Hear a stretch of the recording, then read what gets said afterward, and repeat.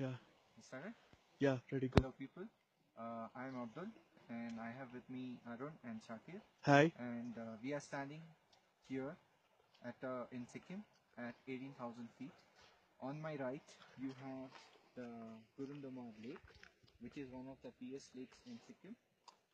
This is completely now covered with snow. It's totally frozen, but a part of it is visible.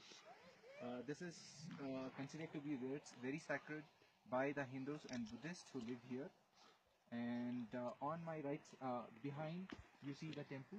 The temple is there, wherein it is considered auspicious for you to offer a small prayer. And on my left side, you see the Tibet border. You have a road going down. You can see the zigzag. That's a road built by the Indian Army. It's a very good road, very motorable, and the end of it is the Tibet border.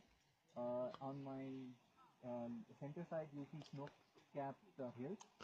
This is the beginning of the Kanchenjunga range, and behind is the tallest peak from 18,000 feet from the Gurudongmar Lake. Woohoo!